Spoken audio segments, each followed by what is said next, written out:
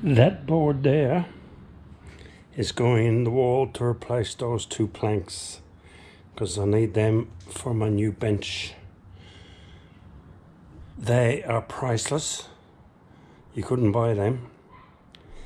That was $44. No brainer, eh?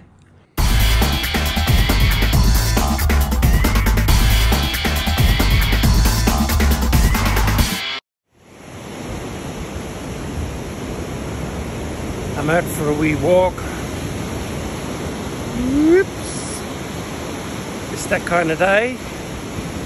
I need that kind of exercise. And I got myself a coffee too. Beautiful.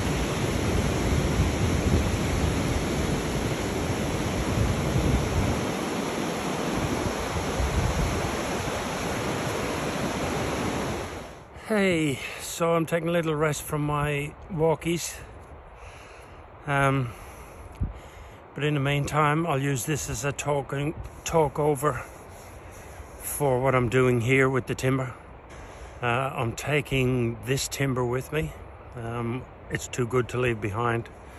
It's too good to be wasted holding up a wall. So I'll replace it with treated pine. That'll be more than adequate. Keep it held up there forever. I need this timber for a bench project I have in mind later down the track. I've got my bench planned out in my head, so these two pieces will make half of the top of my bench. So I've gotta keep them. Anyway, I've got to keep walking lest that shower there catches up with me.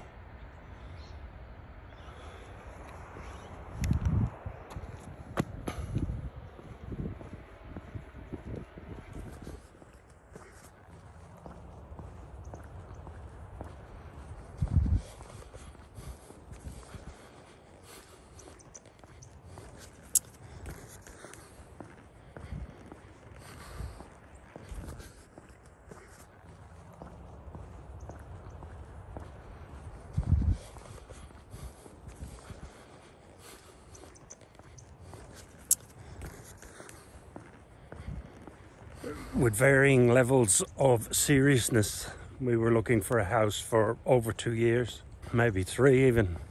We had a certain criteria in our head, boxes we needed to tick. Number 1 was to be mortgage free. Number 2 was a smaller house with no stairs. Number 3 was a bigger garage for me, or a bigger shed for me, or the space to put it up. Well, that's my priority. But number 4 was separate granny flat for Aisling, our daughter.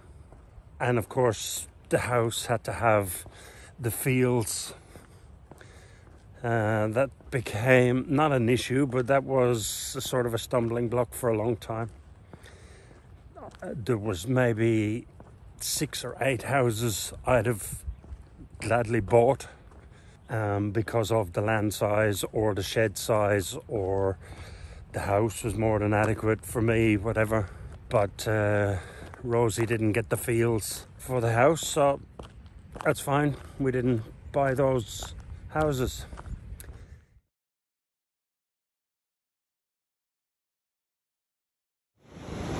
Long story short, she walks in the door and you can see it on her face straight away.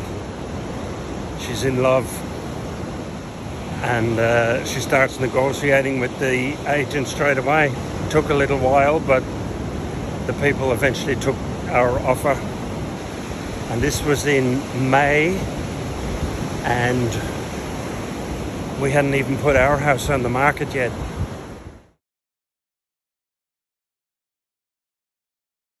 Rosie doesn't want me to talk dollars and cents, but I will say 1995 we bought our first house, got us onto the property ladder.